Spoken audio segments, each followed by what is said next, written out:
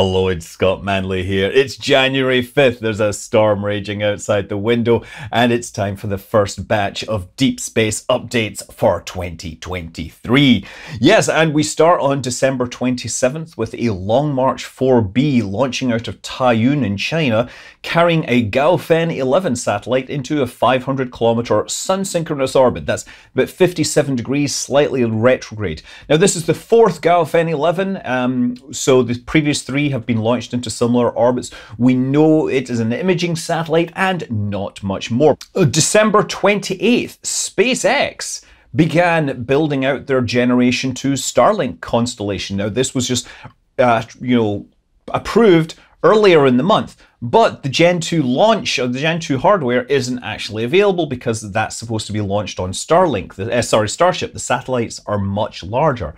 It appears that these are regular Starlink satellites, but being launched into a Gen 2 orbit. So this batch went into a 530-kilometer, 43-degree orbit, and so having lower inclinations means that there's going to be more satellite at lower latitudes, which should help them serve their customers better.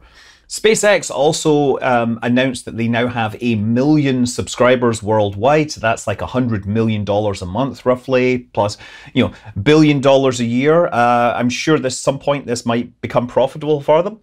29th of December, there was a Long March 3B/E carrying a Xi'an 10-2 satellite, and honestly, don't know very much about it, but mysteriously its orbit is highly eccentric. It starts at, or the perigee is about 200 kilometers. Apogee is about 40,000 kilometers. We don't know where it went after that. 51-degree inclination, so it's not really well targeted for geostationary orbit. In fact, I believe the departure burn didn't put it in the correct plane. So don't know what that is, but that was another launch of the year. Falcon 9 on December 30th. This is an interesting one. This launched out of Vandenberg carrying an Eros 3C satellite for an Israeli image intelligence customer, right? So this is the first properly retrograde. Now, there's been these retrograde orbits which are like 97 degrees, just slightly past 90 degrees. This was more like, 150 or something. It was much lower inclination because, well, yeah, this is a very small satellite, and what we're told is it's part of a constellation, and the previous two, like Eros 3, 1 and 2, have previously been launched, but they're not named. Now, if they've previously been launched and they've been launched out of Israel, then they have to launch into retrograde orbits. So it would make sense if they're building a constellation that they're going to launch this new one into a retrograde orbit as well. This is where the bug, where they have to launch retrograde for political reasons, becomes the feature. Therefore, all future satellites in this constellation have to also do this.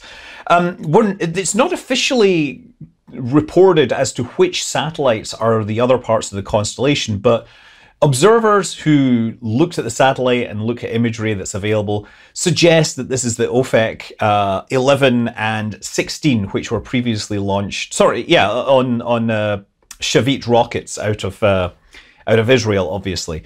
Yeah, it was also an RTL-LS, and it would have been really cool to see this, but of course it was just terribly wet and rainy. And with that, SpaceX basically made 61 launches in 2023, beating Elon's prediction that they would launch 60, and also, more importantly, tying a Soviet record from 1980 for launching 61 payloads into orbit using an R7-derived spacecraft booster, right? Now, that's pretty impressive for a single style of rocket, and obviously that means that they're including Falcon Heavy in this. Also, the Soviet Union had 3 extra launches, making 64, but they were unsuccessful, whereas SpaceX has had a 100% success rate. It was a pretty big year for SpaceX, but more about that in a minute. So the first launch of 2023 was another Falcon 9, a transporter mission, a ride-share to sun-synchronous orbit out of Florida.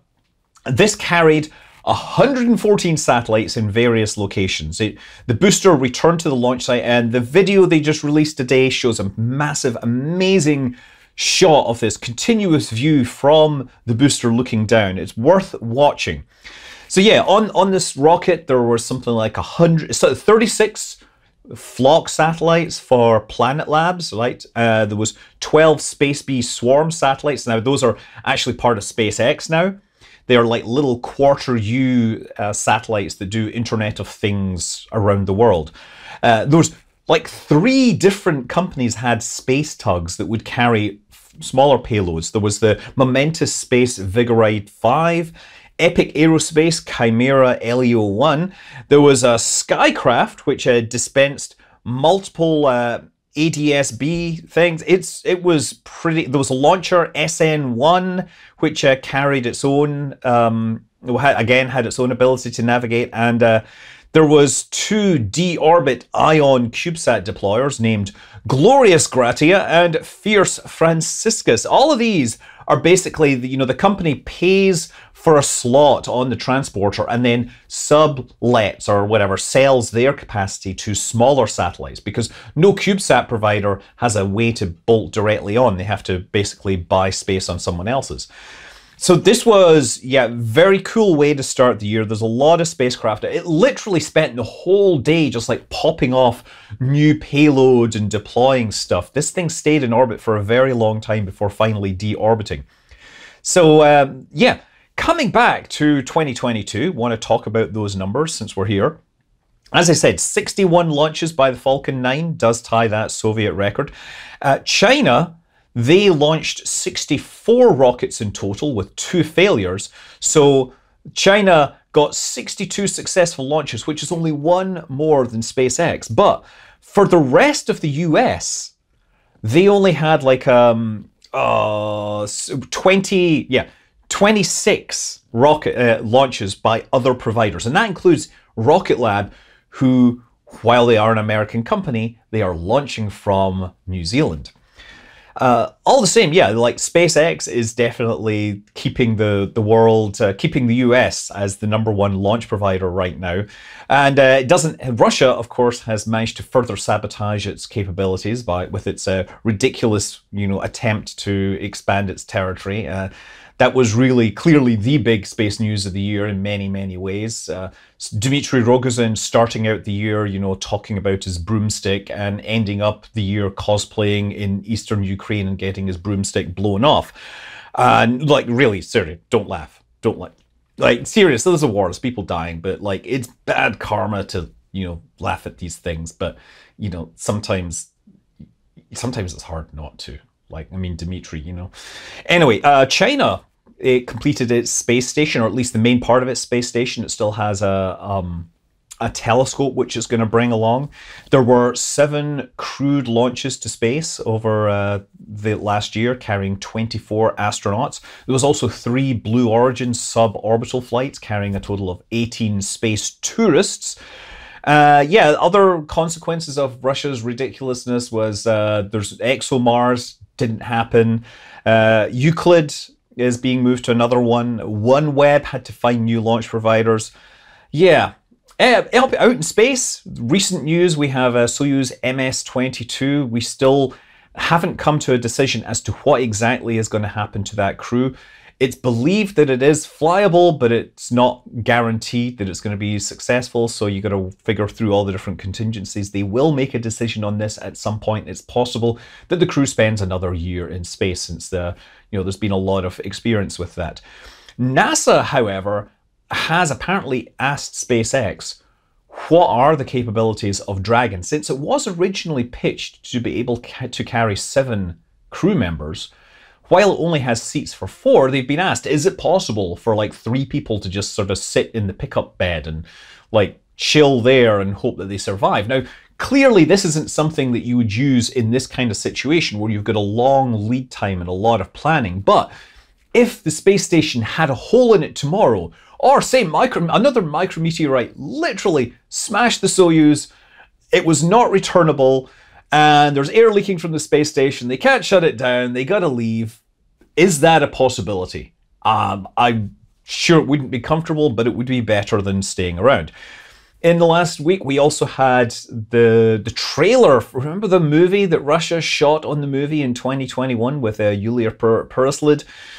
Yeah, they've released a trailer for it showing her, of course, floating around in zero-G alongside the cosmonauts Oleg Novitsky, Anton Skaplerov, and Peter Dubrov. While we've seen... It's possible that, NASA astronauts, particularly Mark Vander Hey, might have been in some of the shots. It's not really clear. They're certainly not on show in the trailer. They're certainly not getting any credit right now. It's not clear if this movie will be released outside of Russia, given current political issues. It'll be nice to see the Soyuz rocket launch in really nice high-quality movie camera quality. Anyway, NASA, they followed up with their announcement earlier in the year with Polaris Dawn regarding reboosting Hubble, and basically said that they're opening up the possibility of other industry partners performing the same task, basically asking them to provide studies and suggestions with no guarantee of any money, like for even the study. I'm not sure anyone's going to take them up on that, but it does at least open up the prospect to other potential partners. Speaking of partners, yes, Airbus has joined the Starlab conglomerate. That is Voyager Space, which is basically nanoracks, and Lockheed Martin. This is their little private space station, which we saw previously. It won commercial low LEO destination money. And it's notable, by the way, in the new renders that it no longer has this inflatable habitation module, but a solid habitation module. And if you just do a quick measurement, that's not going to fit on any rocket that I can think of right now. So it remains to be seen what the plan is. It might be something like a New Glenn with a very specialized fairing designed for very wide payloads. Iridium announced a few days ago that it has signed on with a smartphone supplier to provide direct-to-cell phone service, similar to what Apple is doing with the iPhone 14 and Globalstar. Most likely, given the smartphone space, it will be Samsung.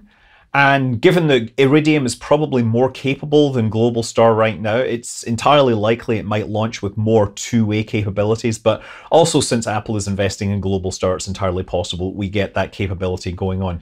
In an example of impeccable timing, while we are experiencing this big storm on the Pacific West Coast, the satellite that covers this coast, GOES 17, has now been switched over to GOES 18, which is its replacement.